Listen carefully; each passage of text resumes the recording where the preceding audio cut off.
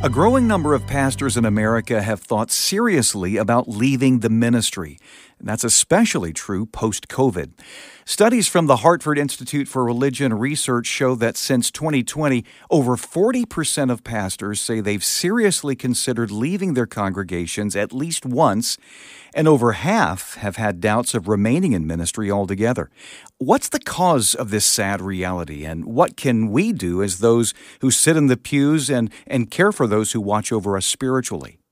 Joining me is Pastor Bill Bradford. He was involved as a church planter in Peru for 10 years, and for the past 14 or so years has been senior pastor at the Lawndale Presbyterian Church in Tupelo. He's here to give us some insight on this. Hi, Bill. Welcome. Hey, Jeff. Glad to be here. When you look at numbers like 40% considering leaving their churches, those are very high numbers. Does this surprise you? Yes, somewhat. Most pastors I visit with, they're not actually considering leaving. Mm-hmm. They are oftentimes going through hard things. However, I don't doubt the statistics. Yeah. I think some of the statistics about pastoral burnout have been a little bit high, mm-hmm. about numbers that were leaving on a monthly basis.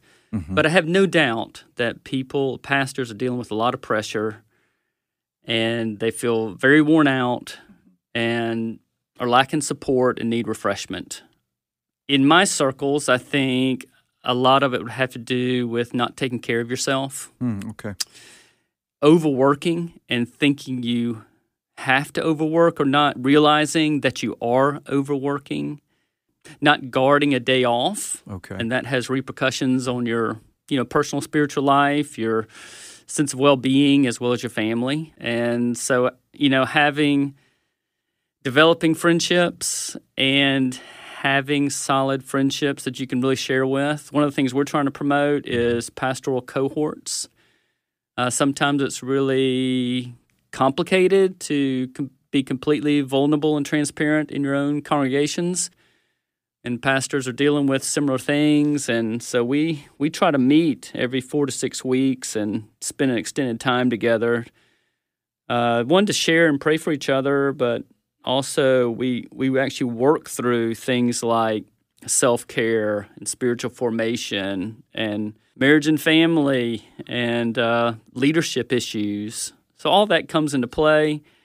There's just a whole lot one could say about that theme. Yeah, expectations in the congregation. Yeah, a lot of different reasons. It seems that, you have the spiritual category of the fact that you need to be nurtured yourself as a shepherd. And then there's the plain old physical characteristics of fatigue, emotions, and anxiety, depression, all of those things that would creep in as well. What have you done as a pastor to guard your own soul and your life against burnout and fatigue? Yeah, so, I have to confess that I haven't often done the best job and have run on empty at periods of time in my pastoral life and missionary life prior to that. And it's always a struggle for me, as I mentioned, to discipline myself to take a full day off, one that my family could count on. And I think that's very important, and I wish I had been better at it through the years. I do try to guard time to pray and read the Bible devotionally, and that is a struggle. Yeah, I easily blur that into sermon preparation or some other preparation. I try to do something physical. I need to work out, and I feel a lot better if I am active. So I try to do that several times a week. And once again, as I mentioned a moment ago, trying to do better cultivating my friendships outside the church, and particularly in this pastoral cohort I'm involved with.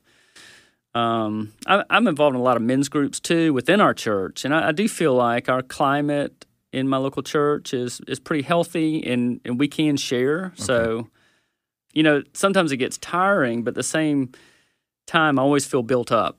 And just having strengthened friendships within the church is important. And then just working on my marriage too, and that's something that constantly, as we all know, it's something that needs constant attention. Sometimes with the various strains and responsibilities pulling us in various directions, I feel like increased attention needs to be placed on our sense of connection between each other. So we work on that a good bit as well. Do you think that the people in your church are aware of those needs? I do. And, we feel supported by our local church. We get words of affirmation. Our leaders reach out and encourage us in various ways.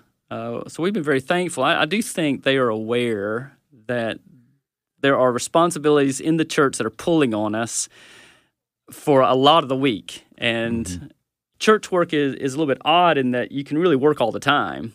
And you don't want to call it work because it really is your community. Sure. Yeah. But there is an element in which you're kind of on all the time as well. And I think they are aware of that, constant, I don't know if you call it pressure or just, ministry consideration. You were interviewed in an article for this month's Stand magazine on pastoral burnout, and you made reference to some structural safeguards that churches can put in place in terms of sharing leadership. A lot of churches, a lot of pastors may be listening, they're the only staff member in their churches. When you do have deacons and others, would you speak to the issue of sharing some of those leadership responsibilities and how that relieves some of that pressure?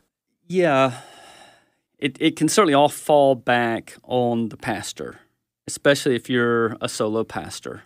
You got to wear a lot of hats, and you went into the church thinking it'd be one thing, and then you realize that a lot that you studied, you're doing other things, and they're not particularly in your wheelhouse. So that 70-30, between what you really feel fulfilled in and what ends up draining you, you end up crossing that line and you're doing like 60% of the things that drain you.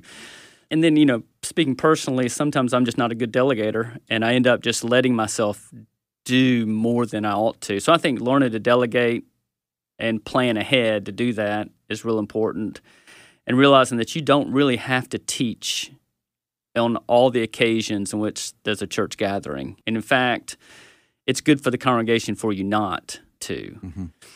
And it's good for your leadership to step up and exercise their gifts. Those sorts of things. Also incorporating others, realizing that I didn't have to do all the visitation. And then dividing up the congregation into some sort of care groups, little small groups that are overseen by some leader, that leader can be the point person to see how everybody's doing, if anybody's falling through the cracks, and report back to you. I think that's very important. And in my church, we've gone up and down on that. And I think we're doing a little bit better right now, and it's been just extraordinarily helpful that I'll have leaders call me up and say, "Did you hear about so-and-so?" And that helps me because I might not have heard, and even if I had heard, it just encourages me to know they know about it too. Sure. And so those sorts of things have been very helpful. Then just structural things are really helpful, and having an employee handbook is very good to have things clear about time off, days off, what's expected of employees, and all that. We didn't have that for years. It was kind of understood, but we didn't have it all written out. But now having it written out, there is a sense of peace about the regular functioning policies and procedures that I didn't realize I was going to appreciate as much as I do. Yeah. I guess it's easier to overlook what's not written. Well, that's right. That's right. Yeah, that's good. From a pastor, last question, Bill, what are some of the most supportive gestures that you've been shown by your congregation that really have just charged you up and said, I can rest here and I feel rejuvenated because of what I've received? Yeah, for me, it tends to be the more mundane things that really to me aren't, like just having a phone call to tell you something they appreciated, or some way they're praying for me, or a unique way in which they took care of my wife or my children.